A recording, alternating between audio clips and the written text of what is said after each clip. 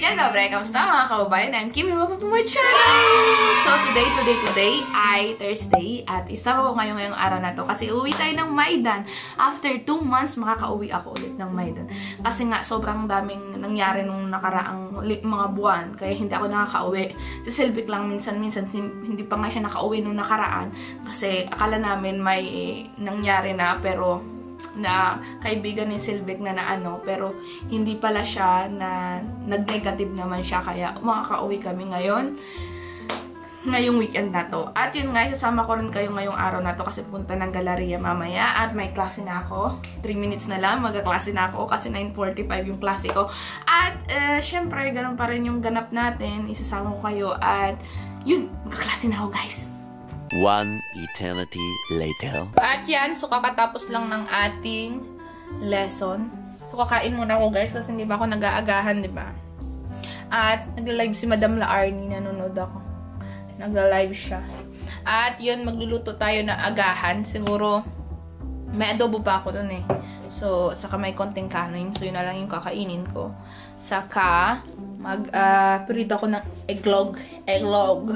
Tapos punta na tayo ng, pangalan ito, ng galeriya. Kasi, sana may na-candy doon. Kasi na-candy yung bibilhan ko ng cake. Sana may makita akong magandang cake. Kung hindi man na-candy, sana may bukas na ibang bake shop. Pero feeling ko may bukas naman kasi nung pumunta kami ng Ocean, bukas yung na-candy dun eh. So, feeling ko open. So, yun, kain muna tayo guys kasi nagugutom na ako.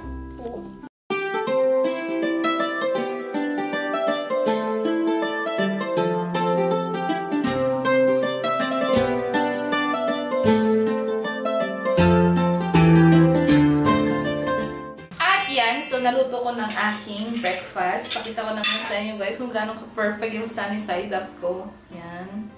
Ito bahaw to, saka bahaw kagabi. At si adobo yung gusto ni Silvic kainin. So, yan. Perfect yung sunny side up ko. So, wakas na perfect ko siya. Diba? Ang hirap ko yung mag-perfect ng sunny side up. Perfect yung sunny up ko. So, kain na tayo guys. Parang ayaw ko siyang kainin, pero kailangan ko siyang kainin. So, kain na muna tayo. At ayun, so time check tayo. It's 1:59. Kumain ako kanina at pangalan nito, pagkatapos ko pala kumain, hindi ako nakapunta na ng galeriya. Kasi, sabi ni Silvic sa akin, antayin ko na lang daw siya para daanan na lang namin yung bake shop pagpunta namin ng Maidan. So, hindi na ako nakapunta ng galeriya at saka may pinaparush din sa amin na sa school. At yun, so ngayon mag-i-impake na ako guys kasi dadalhin ko na sa Maidan yung mga damit na pang winter kasi nga autumn na, saka pangalan nito, malapit na mag-summer, kaya yung mga damit na mga kakapal o yung mga damit na pang winter tulad nitong jacket na to, yan, makapal to guys. Pang winter talaga siya. Dadalhin na namin sa Maidan. Kasi, hindi naman malaki yung space namin dito sa Krakow para magtago ng mga ganitong mga jacket. So, dadalhin na namin sa Maidan at kukunin na lang namin pag winter na ulit. Next year, o mga December ulit. Yan. So, ang kapal nito guys, ito yung pang winter ko. So, dadalhin na namin ito sa Maidan. Tapos, yung mga damit rin namin na pang summer, nadalhin na namin dito sa Krakow. Ganun lang kami ni Silvic every year kasi nga, yung space din dito sa Krakow ay hindi ganoon kalaki. Kaya kailangan namin dalhin yung mga damit na mga kapal sa Maidan. Soon, sana, makakuha na kami ng sarili naming flat. Pero, syempre, matagal pa yun. Huwag muna tayo mag-assume.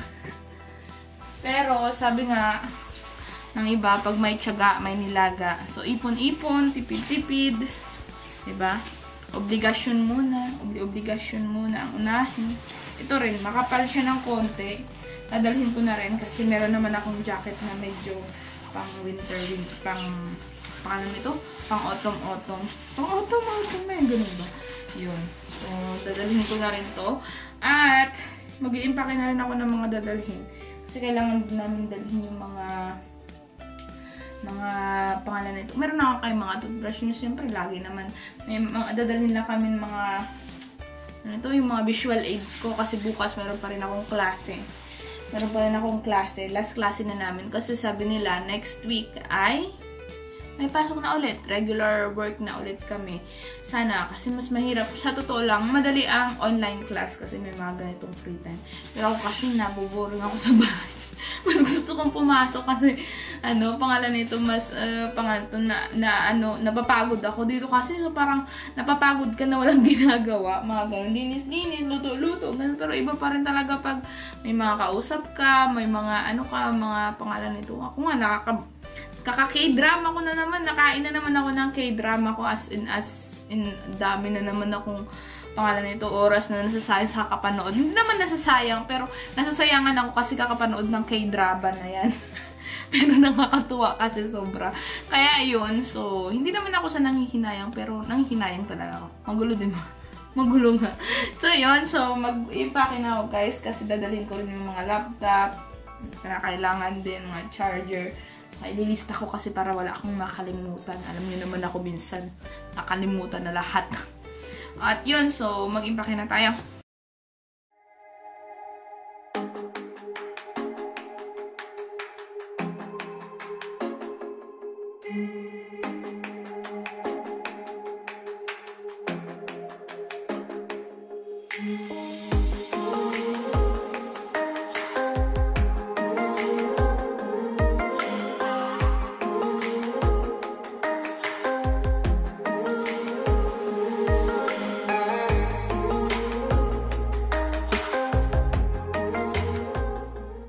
At ayan, so naka-empake na ako guys. Ito na yung dalawang jacket ko na makapal. Yung backpack ko. Tapos mayroon pa akong pangalan na ito. Maliit na eco bag sa loob kasi paglaglag yan mamaya ng bibilhin namin. Ito na yung laptop, mga damit. Hindi ko na masyadong inayos kasi maidan ko na lang aayusin masyado. Tapos dito naman, mga visual aids ko. Nilagay ko sa box. Saka meron din ako yung chocolate na nakaraan. Dadalhin ko para kay Vicky. Tapos, meron pa rin ako nito. Baka magkita kasi kami ni Vicky. Kung hindi kayo magkita ni Vicky, bibigay ko na lang kay Mama. So, yan. So, ready na. Antayin ko na lang si Silvek. Ayun. So, kasama ko na si Silvek. Smile naman dyan. This is Polish smile. This is Polish smile. Okay. How's Polish smile? So, that's the Polish smile. Yeah? Yun ang ngiti nila. Actually, it's everything. Smile, angry, sad. It's just poker face. The same face. The same, what do you call this? Expression. The same expression. But different feelings. At yun nga, so pupunta na kami ni Silvek sa Maidan at dadaan kami ng galeriya. At makikita nyo guys, umuulan. It's raining. Umuulan. Yan, umaambon-ambon. At yun nga, so pupunta na kami ng galeriya, dadaan kami ng bake shop, at uwi na kami!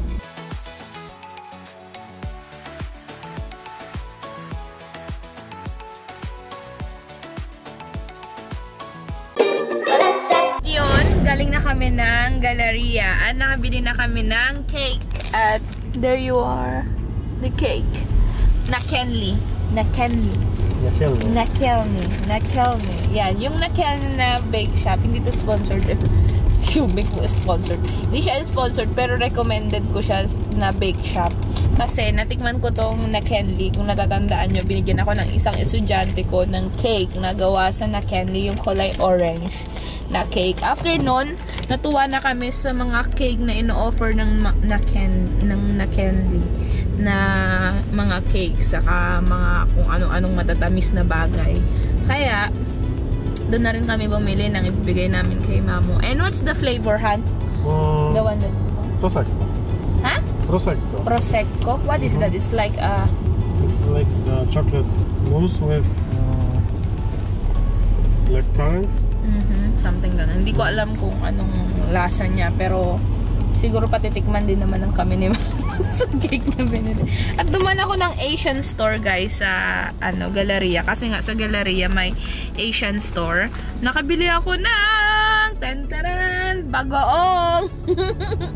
I found it there. It's 18 zloty. Yes, may pambagoong na tayo. I like it with the hot rice, steamed rice. And with mango. With mango, but I don't like the mango in Poland, so I will not. I will just put it with rice and maybe fish and fish. Maybe potatoes. Potatoes? What's maybe we'll that? switch rice. You can to add tomatoes and something like that. At saka bumili rin kami sa Nakenli ng, what is the name of it? Macaroni? Macaroni. Macaroni? Hindi macaroni. Macaroni. What? No? Macaroni. Macaroni. Cookie, just.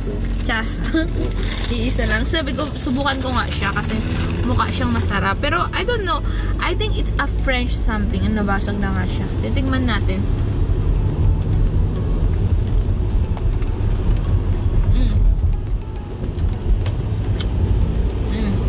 Masarap naman siya. Lasang ba? Tastes like cookie? Yeah, and not cookie. Taste it. I like it because it's color purple. Sarap naman siya guys. Yan siya. Tastes like cookie with something sticky inside. But it's good. Who would expect, yeah? That the cookie will taste like cookie. But this is not cookie, Han. This is something else, I think. Diba? I don't know, it's strange taste. It's good. I like it. There's like... I didn't know. Tastes like Mendeleev table. Table? No, it's not table. Dito pa sa akin masarap siya. Like, rated 1 to 10, Han. 3. Baba naman nito. Nabilaukan na ako. Ang baba magbigay ng ng grades.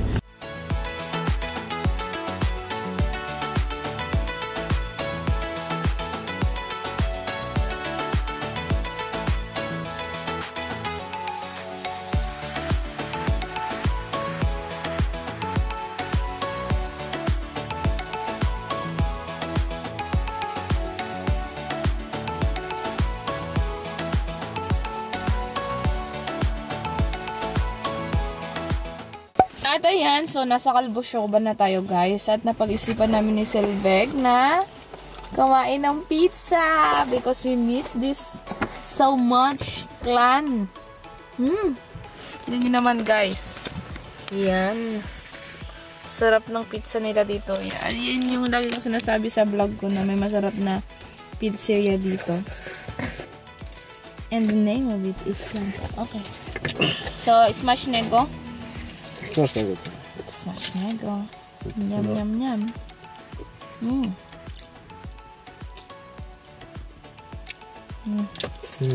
The same beef? Yeah, as always. Always.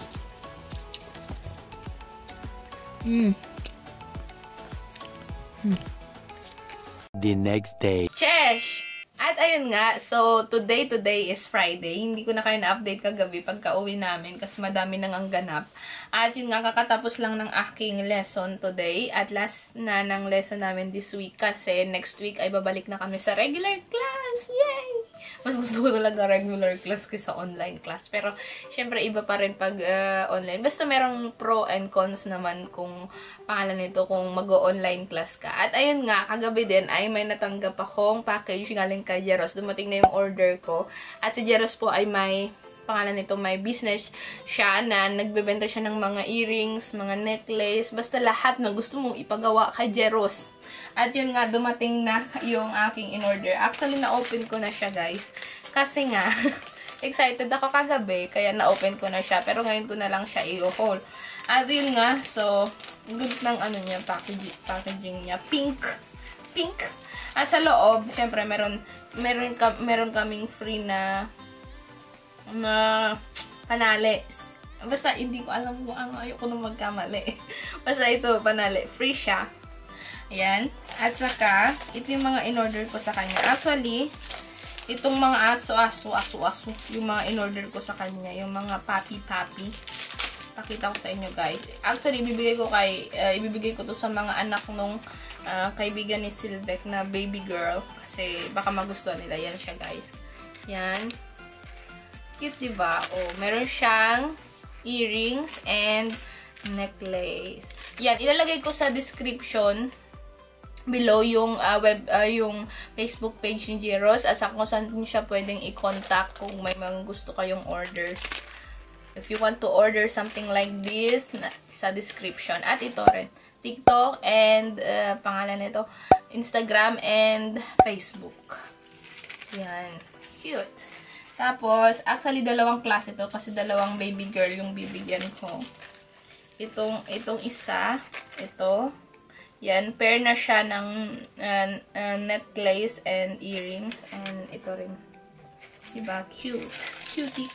At yun, ito yung mga ibibigay ko sa mga junakis ng mga anak, pinsan ni Silvek. At ito yung akin. Ito yung mga in-order ko. Actually, 4 tong in-order ko. Ito yung talagang gustong-gusto ko nung pinost niya. At saka take note, hindi siya mabigat, guys. Kasi makikita niyo yung mga hikaw na binibilhan ko, mabibigat. Ito hindi. Hindi siya mabigat sa tenga. At saka ang ganda niya. Plantita of the year. Yan. Ang cute niya. Diba? Next ay ito rin. Ito talaga pinagawa ko sa kanya kasi sabi ko sa kanya, gusto ko binang mahaba-haba na white-white. Saka ginawa niya. At saka kung gusto niyo rin na parang customize yung hikaw, gumagawa din siya. Ganyan. Cute, no? Lakas makaan. K-pop. Mga ganito yung mga sinusuot ng mga Koreano pag sa K-drama. Diba? At, next, ito rin. Yan. Itong bulog-bulog. Mahilig kasi ako sa pearl, guys. Kaya, yan yung mga in-order ko. At saka meron din ako, napakita ko na ba to? O yan, pinakita ko na ata to. Globe. Yan, binili ko to kasi, pag sa school, pag may mga earth na topic kami, gusto ko siyang isuot. Oh. At yun nga, so ito na yung mga na-order ko kay Jeros. At kung gusto nyong umorder, nasa description yung kanyang Instagram, TikTok, and Facebook. At i-message nyo lang siya kasi approachable naman si Jeros. At yun, so dito ko na rin i-end tong vlog na to. Maraming salamat sa pagsama nyo sa akin sa buong 2 days ko. Ngayon, actually hindi ko pa naubo. 10 pa lang, pero dito ko na i-end kasi feeling ko mahaba na kasi kahapon din. Dito ko na i-end tong vlog na to. Maraming salamat sa pagsama nyo sa akin today. At kung nagustuhan nyo tong vlog na to, please like, subscribe, and please click the notification bell para updated kayo sa lahat ng mga ganap natin dito sa Poland. Maraming salamat and bye-bye!